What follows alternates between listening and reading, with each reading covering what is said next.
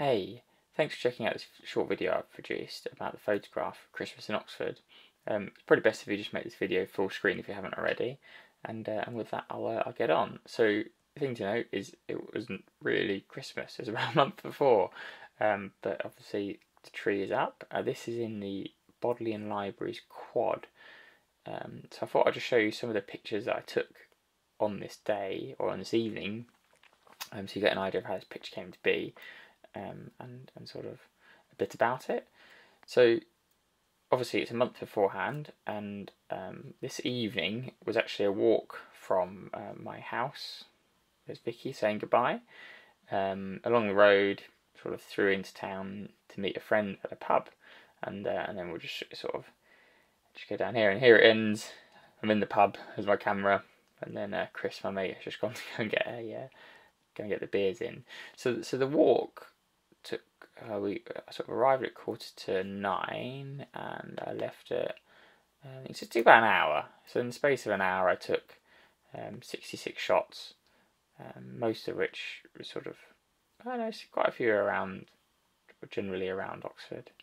Anyway, let's get into the actual pictures and the ones that's relevant. So this is the photograph. I shot it on my 35mm lens, reasonable ISO, but also it's pretty dark, and only a 60th of a second. And you can sort of see a lot of the detail in the shadow.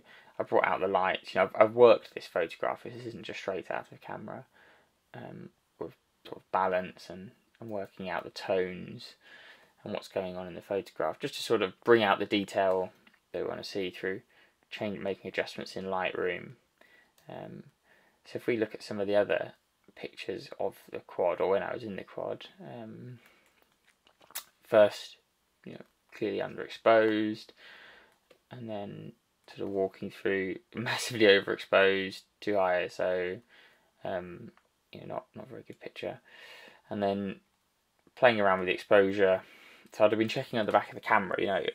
I don't like to look at the back of the camera when I'm out shooting, but sometimes you just need to check your exposures and see where you're at, to make sure you don't have to do too much in post-processing. You can only go so far before you start to break the image down, which is actually what we see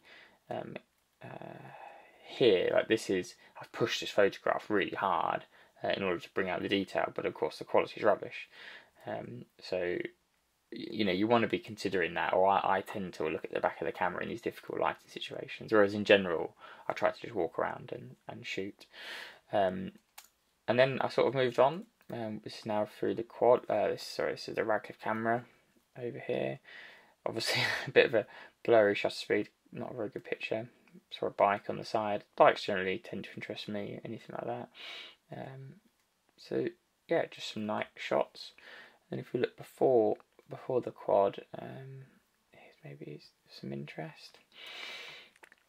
This is just near the train station, and then sort of walking into town. Nothing really going on here. And this is the truth, isn't it? That 99% of the photographs are a bit crap, and they don't really show much, or they're too dark, or too bright. But every now and again you end up with a picture like this, which I've called Christmas in Oxford. I think it'll look great on your wall. And cheers for watching. Thanks.